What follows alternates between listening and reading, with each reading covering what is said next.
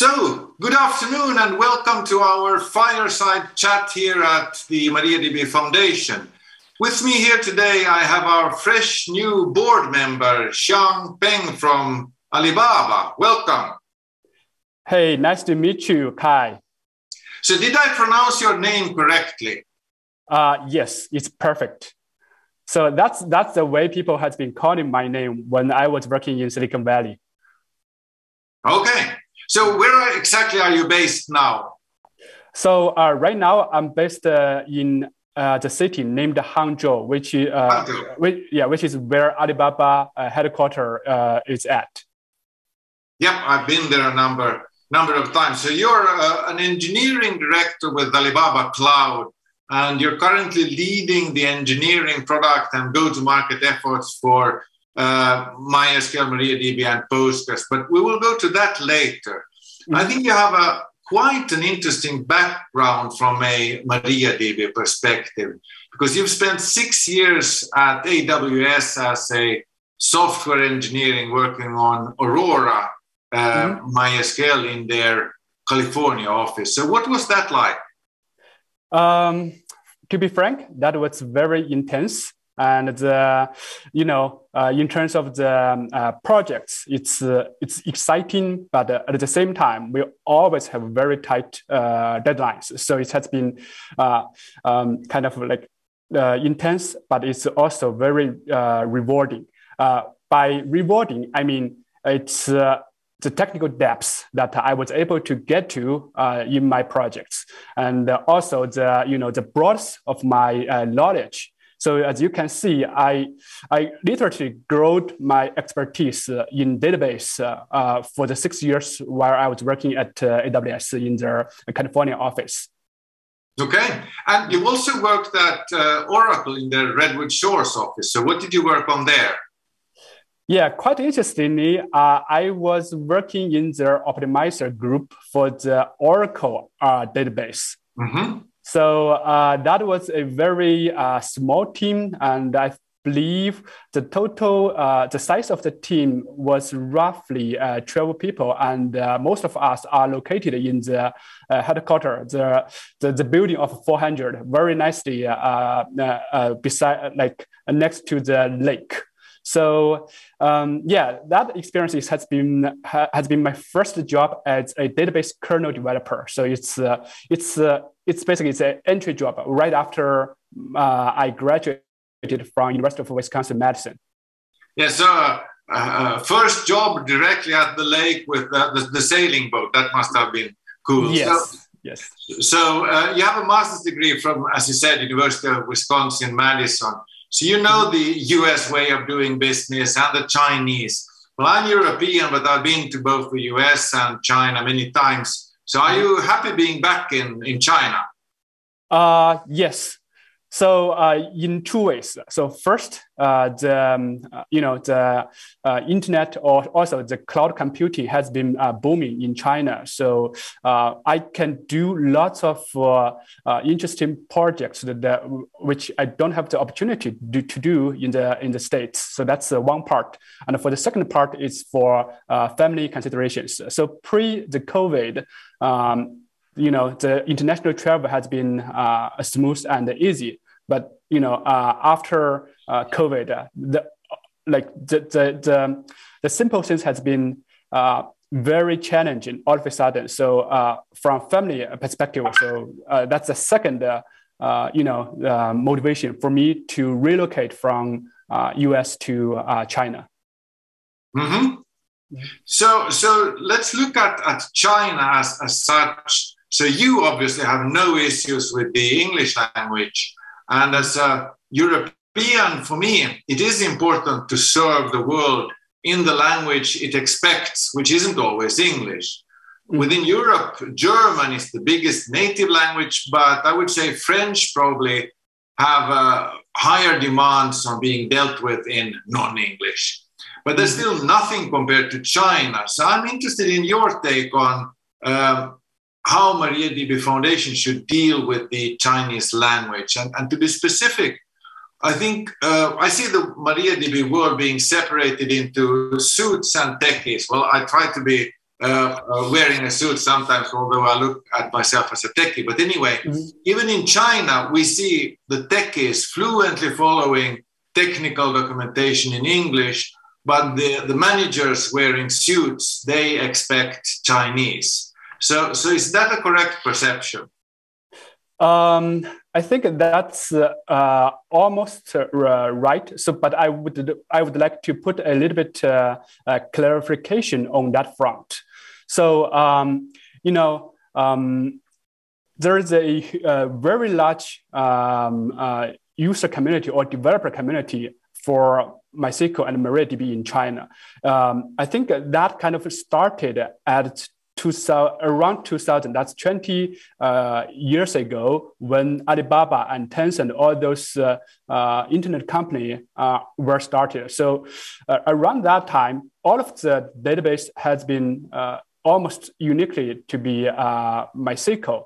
So around that time, the user base and the developer base has been growing since then. So I think that is the foundation for the MariaDB adoption in China. So back to your original question. So for the senior managers, they were kind of like they compared with the younger generation or younger engineers, their education is it's a little bit slightly different from the younger engineers. For the younger generation, they put a lot of focus on English and also in international exposures. And so for the younger generation of the engineers, there has no difficulty for them to read the documentation in English for MariaDB or MySQL. But for the senior engineers, it's always been a challenging for them to be as flexible to English language as the engineers. So I think what you have been describing is roughly aligned with the reality in the business environment in China. But the things has been changing rapidly in the past 10 years. Well, I think they're changing all over the place. So yeah. in Europe, you don't have to go back many decades, and you were truly expected to deal even in Germany with the people in Germany. But what's then the practical consequence of that? What you're saying, like for MariaDB, we just got a contribution by Haidong Ji with the Chinese Chinese language error messages. Now, those would clearly be mostly directed or used by younger developers, I would assume. But still, I think that's a great win. So where would you put the efforts if you were, are a board member of MariaDB Foundation? So how would you guide MariaDB Foundation in where we should put our efforts to become to better serve the Chinese market from a language perspective? Yeah, this is a very good question. So first of all, the current open source database community it's really good for MariaDB. So look at what has been going on for MySQL. They put lots of new features, but they are not open sourced. And MariaDB is much more open than MySQL. And from my personal perspective, what we really should do is we need to grow MariaDB as a drop-in replacement for MySQL if these two products are going to divert in the future. So that's number one. Number two, we have been at least in Alibaba Cloud, we have been invested heavily in open source databases. That includes MariaDB and MySQL. So we in fact have equally number of kernel developers for both MariaDB and MySQL. And we are looking to contribute whatever fixed or whatever new features we developed in MariaDB back to the community. And number three, as I mentioned, in the past 20 years, there has been a lot of growth in China that has for MySQL. And in my current team, we have two engineers who were previous members of the InnoDB team in MySQL, and they even have their personal connections to the developers in Oracle MySQL and MariaDB. So I think from my perspective, I would try to put more efforts, and also from the marketing perspective, where if the customer has been when they are migrating their workload from on-premise MariaDB, we are not trying to persuade them to say, go and take a look at MySQL. Instead, we have been trying to put lots of new features to MariaDB on the cloud, so that customers who has been using MariaDB or using MySQL say, hey, you have a option which is MariaDB Cloud MariaDB service on Alibaba Cloud. So that has been what we have been doing here in Alibaba.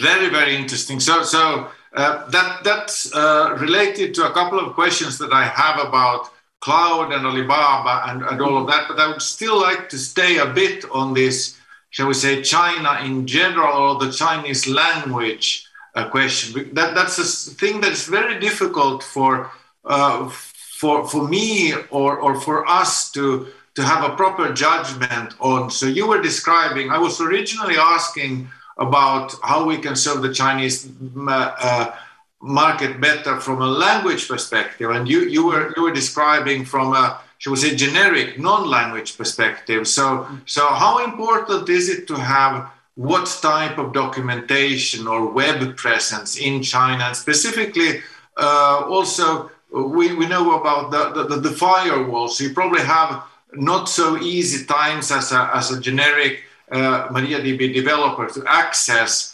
our website, mariadb.org, or the knowledge base. So what's your guidance there? Should we put a copy of the documentation inside China? Should it be made available through probably your efforts in Chinese? What are those kinds of very, very China-specific things? Because what you were describing would also benefit lots of people outside China. But I'm looking at specifically how to help the Chinese user base from a, shall we say, accessibility and language perspective. Okay, so I will answer that question from two parts. First part, in terms of the language, right? I don't think there is any necessary to have a Chinese version for all the documentation for MariaDB. I think English is enough. And I'm pretty sure English reading ability and writing ability has been a basic skill for an engineer career in China. So the engineers are expected to understand English, and are expected to read English technical documents. So that's number one. And then number two, in terms of the make the documentation more easily accessible by the community in China, I think that has been a very good suggestion. So first of all, it's not the way that there's a firewall that block the users accessing the MariaDB website from China. In fact, there always been a workaround, and people has been doing that all the time. But the thing is, it's if we want to get in touch with a broad audience, it's always beneficial to have a mirror website in China where people can easily access the website, and they don't need to get around whatever blocking between the China internet and the on the other side. So that's it's definitely going to help if we have a mirror website, and especially for the the starter engineers in the tech industry, and also for the students in university. I think I'm specifically talking about the future MariaDB users and MariaDB developers. And if we can have that website there, and it's definitely going to help MariaDB adoption in the future. Excellent. That's very, very valuable comment, because from our perspective, it is not easy to know the answer. And we have people with hunches. I'm talking to Monty very often about this, and I've been many times to China, and I have a certain impression. So it's good to get from the horse's mouth your honest opinion about this. So having a mirror in China is important. What about training materials? Would it be I would have the conception that having training materials in English is good, but if there's something to be translated, I would rather translate the training materials than the entire documentation, which is 3,000 pages. Exactly. So I can talk about some personal experience in the past 1 year since I joined Alibaba. So we have a user group for MySQL in China, and we also have a user group for PostgreSQL in China. I don't see a user group for MariaDB in China. So in terms of the training course or a workshop, I think that would be I would suggest we try to establish a user group, MariaDB user group, like for example Mark. It's a very nice name. So MariaDB user group in China, and just have the organization. We of course we need to attract the people, be it DBA or kernel developers who are passionate about MariaDB server and MariaDB product, and let's just grow the community, and then we have meetups in different cities and in a regular schedule. So that would be my suggestion, alongside the training or workshop ideas you have in your mind. Okay, so you would put the eggs into so you would do three things. One is a mirror so that you have easy accessibility. Two, yes. you would do training materials in China, and three, you would put effort into the user groups with visits in various places. Yeah, so like I said, in terms of the what MySQL and PostgreSQL users has been doing in China, the user group has been a very good model to do here, especially to try to attract the user base, and also help more people to understand MariaDB, and just to grow the community here. Mm-hmm. So how do you view physical presence? Now we still have a bit of a pandemic going on, and travel is not easy. And also there's a huge cost in traveling, yes. both in time and in money. So how would you distribute the effort? I mean, I understand that some travel is good, but we can also now with the pandemic, having taught everybody to be present online. So how would you divide the efforts here, and how would you look upon it? When should we have a meeting in Chongqing? I'm still waiting to come to the city, which is very, very vertical. And how much should we do just a virtual tour? So that has been a very good insight. So even within China, there are lots of meetups or workshops or technical conferences. We have been doing that online, because the local governments sometimes have the lockdown or doing something in order to prevent the virus spread. So I think before the COVID is it's gone. Online meetup would be a starting point. Okay, well, that's very, very clear. So let us now go to the cloud and Alibaba. I think the question here, so you're an engineering director within Alibaba Cloud specifically, and you're currently leading engineering product and go-to-market for MySQL, MariaDB, and Postgres. So what does that mean in practice? So we have the relational database service in Alibaba Cloud, right? And it's just a platform. And we are providing MySQL service, MariaDB service, and the Postgres service to our customers. And in the past, the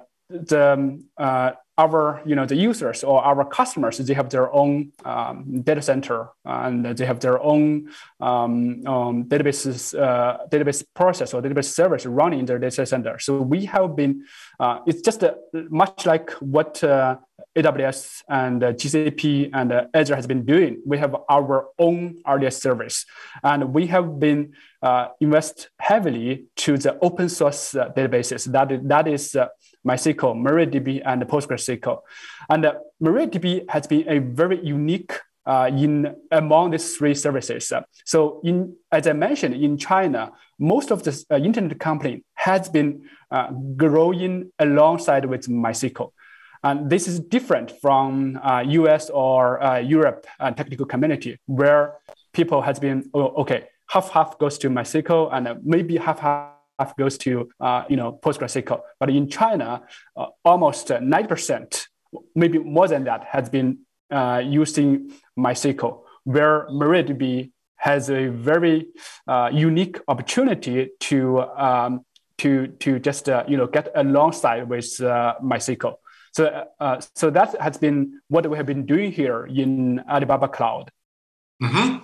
I know that cloud companies are fairly secretive about statistics and numbers, but it's also a very interesting question. So what can you reveal about statistics, like number of servers, number of users, anything that gives us a grip on how big this is? First of all, thank you for your understanding. Yeah, this is so. What I can see is MariaDB adoption rate has been fairly, let me put it that way. There is a great potential for MariaDB in China and East Asia. That's the only thing I can put on the table right now. Okay. Great potential for MariaDB. Excellent. So let's exploit that. What about, so then another technological question that I'm not sure whether it's touchy or not, but when you develop stuff, how much do you devote your work towards developing the MariaDB server code base to sort of optimize it for the cloud, and how much on the surrounding scripts like Kubernetes and such? So what's the engineering part of your work? Where does it end up, the code? That's a very good question. So I would put it as 80% goes to the infrastructure, where we do the instance management, and we do the Kubernetes, and we do those the infrastructure level of coding, where probably 20% goes to the optimization, bug fixes. Sometimes we do hit bugs which is not fixed in the community, and also some handy DBA functions where customers say, hey, I want that functionality. Can you just put it in your database service? We sometimes do that. So yeah, I think it's 80% versus 20%. Okay, so on this 80% area, we're doing nearly nothing in the foundation. We're concentrating on the server, but we have started a project to to create a Kubernetes operator, sort of a, shall we say, basic operator. And I imagine that the cloud provider, any cloud provider, has lots and lots of operators and very much complexity there. Do you think that there's anything you can, I mean, I'm not certain that it would even be possible for you to contribute back your Kubernetes scripts, and I believe that those you wouldn't want to do that anyway. But is there anything you can do from an adoption perspective for our side to guide us and work with us in creating, shall we say, a baseline Kubernetes operator, so that people can have use MariaDB with Kubernetes? Yeah, that is a very good question here. So here I would say it that way. So what we have been doing here has been exclusively for the public cloud, right? We do have lots of foundation infrastructures. And what the Kubernetes operator stuff that you have been describing is what the end users or customers, they want to do on top of whatever infrastructure they might have. So what I want to say is these two different models are complementary with each other. They're not replacement with each other. So in order to increase the adoption or make it more popular in the MariaDB community, I think it's good to have that the Kubernetes or container related infrastructure for MariaDB, and we can in the training courses or the workshop we described there, we just let people know when you want to set up your MariaDB service, you can have this option to do that yourself. So that I think that would be my suggestion.